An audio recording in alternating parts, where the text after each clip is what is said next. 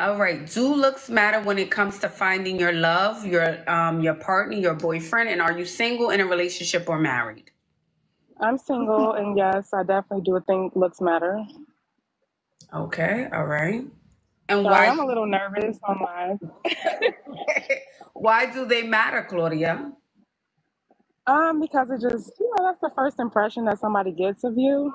So Mhm. obviously they don't know you, just they're just seeing what you look like, which gives a silent impression, I would say. You know, Absolutely. not to be judgmental, but you can tell a little bit about a person by, what you see initially. Absolutely. Okay. All right. That's fair. Yeah. May I ask you, what type of guys do you attract when you do go out, Claudia? To be honest, I really attract a wide range of guys, and that's what has me a little bit confused. I attract bums. I attract wealthy men. I attract like it's a wide range actually, and I'm just like I don't know. I'm kind of fed up with dating. So let me ask you this, Claudia. If you're attracting wealthy men, what happened with the wealthy men? I feel like they play a lot of mind games. I feel like it's just really hard for me to find somebody that's real What and do you mean mature. mind games? What's mind games? The wealthy men, what type of mind games are they playing when they meet you? It's let me see if I can put this into words. It's kind of like I don't know. It's like they really. It's like okay. So I'll explain this. When I first meet a man, I'm pretty guarded. That's just how I am, and I kind of open up, along the way. But I feel like after the 3 month mark, where they're seriously pursuing me, then I will like open up more and show more interest gradually. And once I start to really show that I like them, they kind of pull back, and I don't really know what it's about. You a lie, and the truth ain't in you. I don't know what she talking about. She meeting these high value men, and it's taking her months just to get to like them. She said, "What do you attract when you go out? Everything from Nug Nug to Mister Six Figures. Everything." Yeah. If we got the context of her stories, this it taking months, for her to really start liking the guy. No. Tell it like it is. She falling into some vindictive hunching. She out here playing with Mr. High value, high earning guy. And yeah, some of these niggas they will take the long road, play the long con. All right, Bonquisha, do you want to take on that Steve Harvey mantra? I'll wait 3 months, whatever you say, Bonquisha. We gonna chat the whole time. Mr. High Earner over here doing his thing. He gonna wait till you come around. But when he say, "All right, I'm going to sleep," back, he ain't going to sleep. All right, God dang it. Then he finally get you 3 months in, and he like, "I done got what I wanted. You made me wait that long out my face." And here she is in Central Park, probably drunk. Man, I don't really know why that is. So you're meeting a wealthy man. You guys are talking for a couple of months. Things Hmm. are going good, and It's then consistent communication. Things are going well. and I'm assuming he's paying you he's paying your bills, doing fine dining, y'all taking trips over these couple of months, and then he just changes.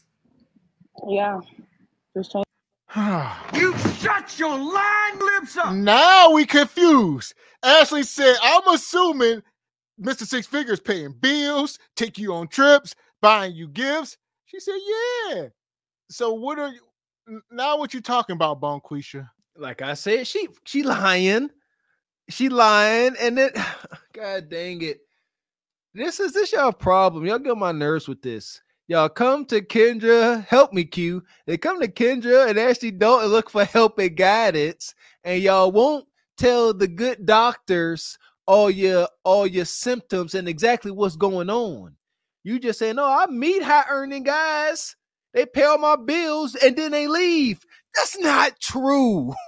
What are you doing or not doing? Tell us when it all falls apart. What does he say to your face before the last time you see him? Give us the real symptoms, sister.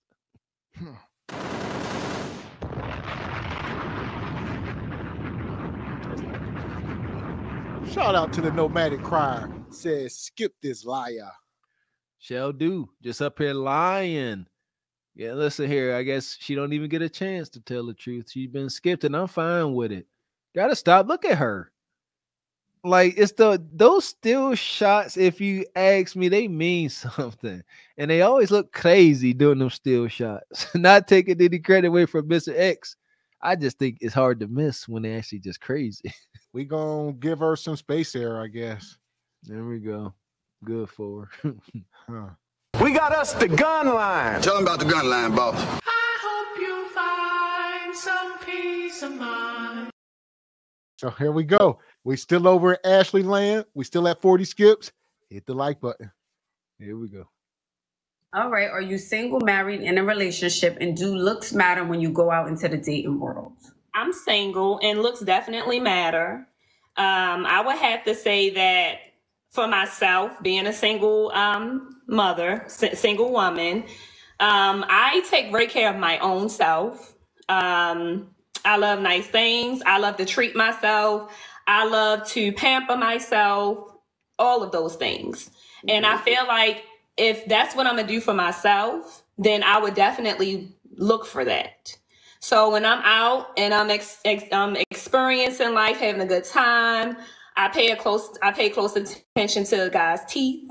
I look at their face, their skin, because my first thought is going to be, how are you treating yourself?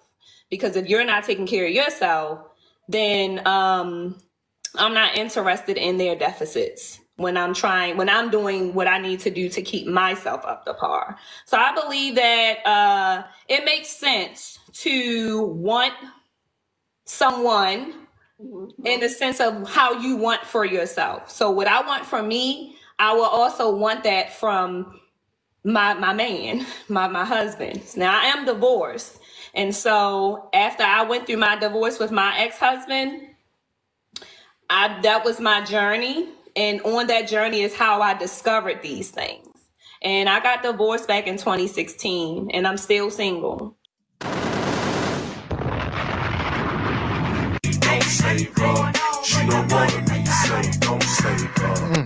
Shout out to Noodles Jefferson. Come through with the 50 ball. Says Skip Eve. He went out over a decade ago.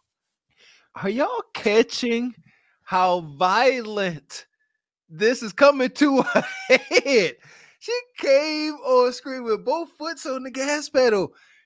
I like nice things. I buy myself nice things. The next ninja got to treat me nice and give me nice things. I likes what I like, and if I could do it for me, he got to do it for me. Ain't that right, Ashley? Am I wrong in my thinking? I like to pamper myself, so my next dude should pamper me. And then she go on. I'm like, why is she so angry? And she's a divorcee. You left your husband. You've been alpha widow to some degree, and you raging angry. She like, I know how much money I get, how much alimony. I know what kind of car I drive. I know how I'm living. But why ain't I got a man that matches that? Doesn't work that way. Man, she got that permanent scowl on her face, her hair. I mean, her head looked like, the soil down in Haiti, respectfully. It's just exhausted. God, that's right. Her husband took everything she had. She should have stayed with him. Look at that. She came up here making raging terroristic demands with a scowl. With a scowl, not with a smile and a baked apple pie. A scowl and rage and anger and wearing all black. All the way up to it. Come on, man. It's over for this sister. So here we go. We're going to put her in the sub, I'm guessing. Yeah, at least. Yeah, sub dweller. Here we go. The passengers of the doomed Titanic sub spent their last moments in total darkness looking for bioluminescent creatures out of the small window and listening to their favorite music. The new details of the 5 passengers' final moments have been revealed by the wife and mum of the father-son duo. Wade in the water, diamond, wade in the water. Something's gonna trouble the water. You better wade in the water. It's rough out here. That was bad. She said, I got divorced back in 2016 and I'm still single. Like, that was her last cry.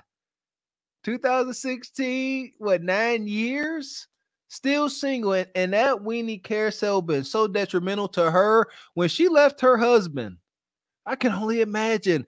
And the first guy, if she didn't cheat on the poor brother, the first guy, she's like, dang, this ain't it. And that's all she had to deal with. Now she up here like, bring me Dwayne The Rock Johnson right now.